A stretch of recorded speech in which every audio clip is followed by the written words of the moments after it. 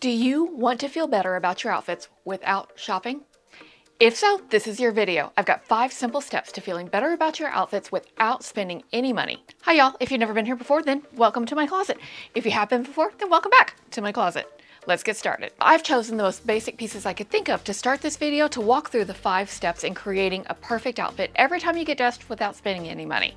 And that's just simply a white t-shirt from Anthropologie and dark wash cut from the cloth jeans. This foundation could create many different outfits. But the first step to creating an outfit you love every single time you get dressed is to choose a mood for your outfit. My personal style is classic with a twist. The twist in my world is the mood that I'm choosing for my outfit for each day.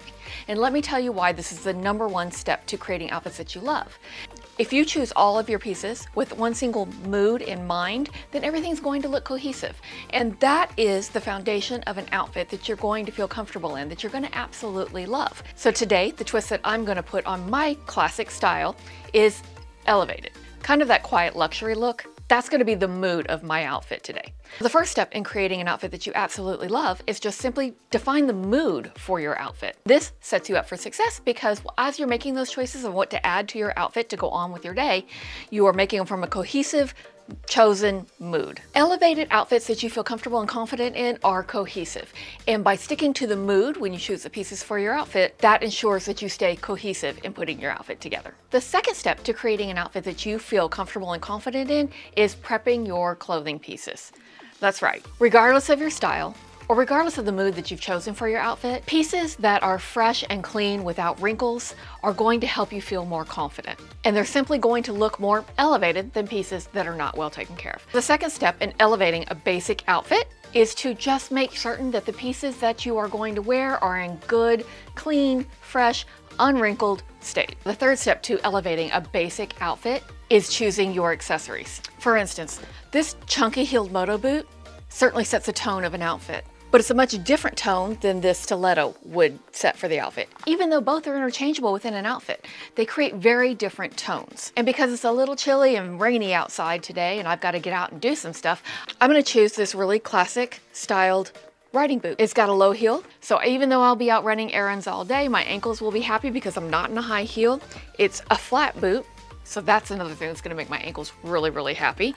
And it's tall, and that's just going to help keep me a little warmer and keep my feet nice and dry. The riding boots are the first accessory that I'm going to choose for my classic quiet luxury outfit today. Let's get these on. All right, with my boots on, the next accessory I want to add is a belt because I think a belt just gives a more polished, elevated look to a basic outfit. So even though I'm wearing very basic clothing, I'm going to add a belt. And I'm simply going to add a brown belt with a gold buckle that matches the gold zipper on the boots. I'm going to do a little front tuck here on my t-shirt just because it helps to define my waist a little bit and that helps me feel more confident. And I think all these little styling tweaks in your outfit, something like a front tuck, really elevates the look of your outfit. All right, so I'm off to a great start, but it's chilly outside, so I need a third piece. A third piece really affects the tone of your outfit as well. For instance, this cardigan is nice and warm and in the color scheme that I'm working with, but it's a little bit more casual than I want to look today, so I'm not going to wear the cardigan.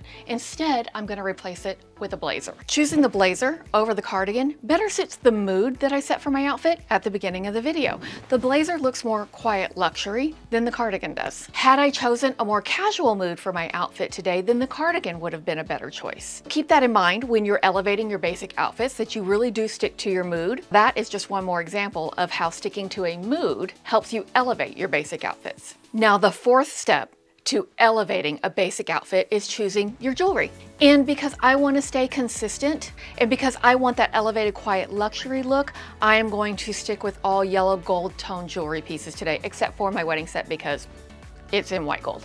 And I'm not going to not wear my wedding set because it's in white gold. Now, you can absolutely mix metals, even in your more elevated outfits.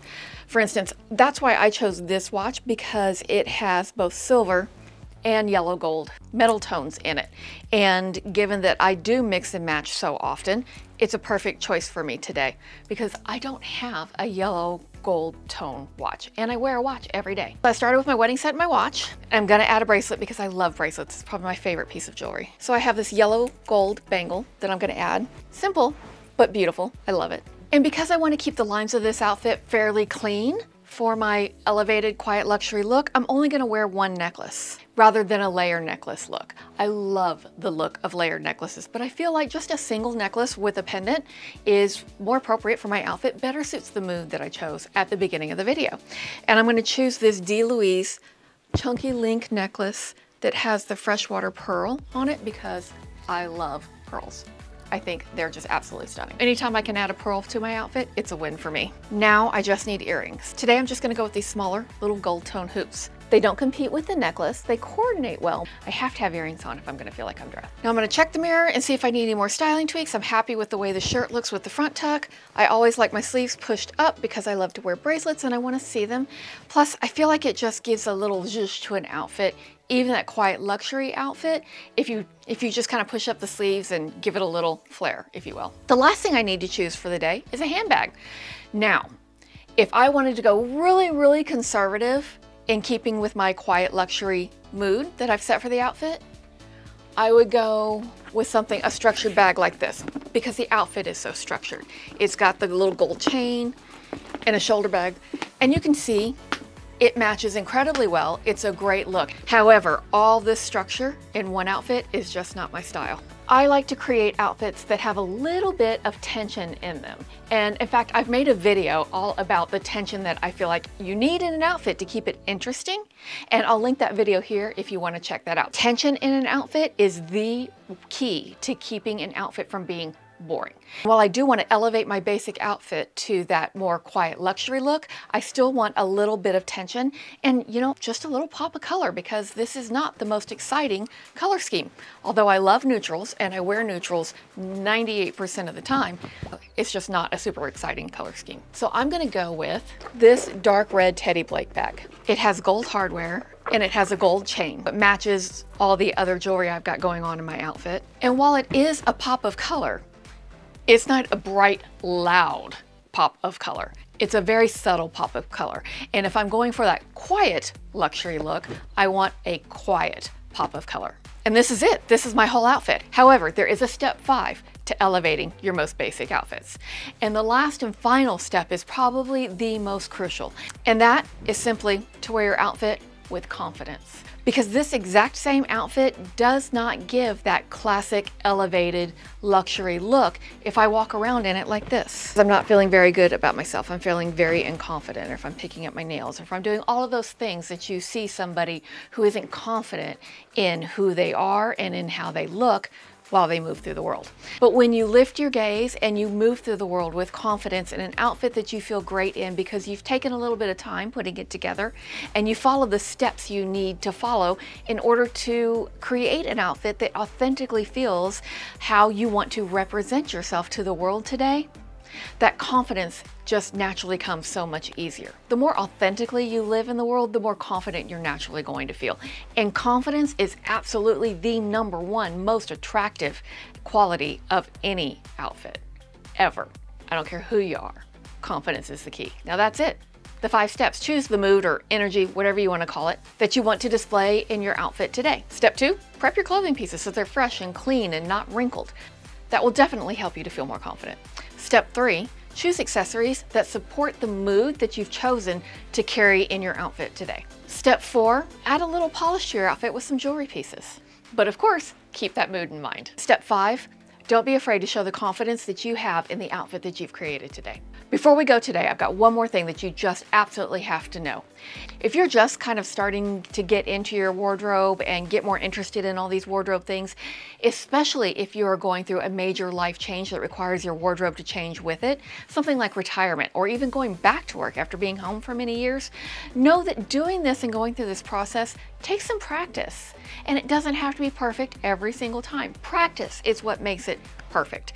And so if you spend some time doing this, practice it several times a week, before you know it, this whole process of putting together an outfit will become secondhand and you'll be able to do it in minutes, like, you know, probably 2 minutes, maybe 5 tops if you have to iron something real quick. Practice makes perfect. So if you don't get the hang of it at the very beginning, don't worry about it. It doesn't matter. You can always practice again. I suspect you got dressed today. You're going to get dressed again tomorrow, and the day after that, and the day after that, and the day after that. Think of all those opportunities you have to practice elevating the most basic of outfits, because the more you practice, the better you will be at it. Thanks so much for hanging out with me for a few minutes today. It's been great to have you back here in my closet. If you'd like to hang out for a few minutes from time to time, I do hope you will consider subscribing to the channel if you want to. If you don't want to, don't worry about it. You've got an open invitation to come back and hang out anytime you like, because I will be here, well, you know, probably here in my closet, but maybe somewhere else out in the world making videos, and I'd love to have you come back and hang out from time to time. If you have a few minutes today, you want to hang out with me here in this video? If not, no worry, no harm, no foul. I'll catch you in the next one. Bye.